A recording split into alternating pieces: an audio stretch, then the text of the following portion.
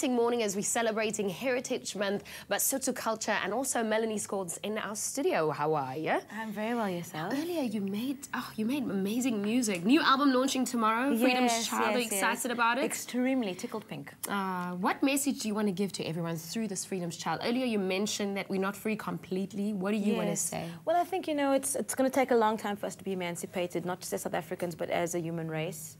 And I think it boils down to respect and also knowing about our ancestry. And this is why I became involved in this project, to leave something behind for future generations. Well, you're like a poet. When you speak, I just want to listen up. So, Melanie, you're going to take it away. What are you going to sing for us? This is Weave Me a Fantasy, Child of the Sun, one of James's love poems. James is, of course, an award-winning poet that she's talking about. Together, they are marrying poetry and jazz. Of course, an award-winning singer.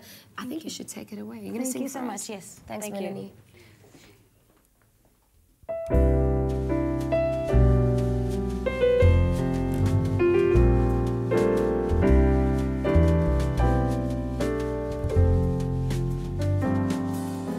Weave me a fantasy, child of the sun.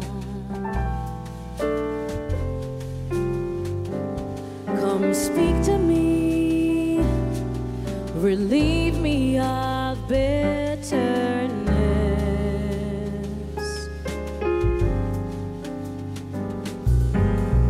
Tell me that love's not a counterfeit joy. Oh, weave me a fantasy, child of the sun, so that love may bloom, make my spirit grow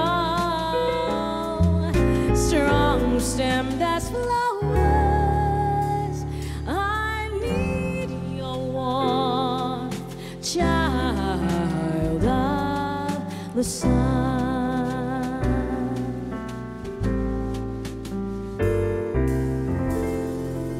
I need your warmth, child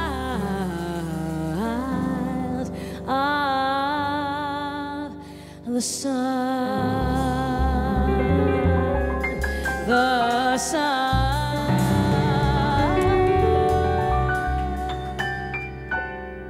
Child of the sun. Thank you. Look at you, huh? Child of this world. Melanie Scholtz making music on Expresso. This feel-good breakfast show with feel-good moves. Look at your band. Round of applause to the band. Please, round of applause for the band.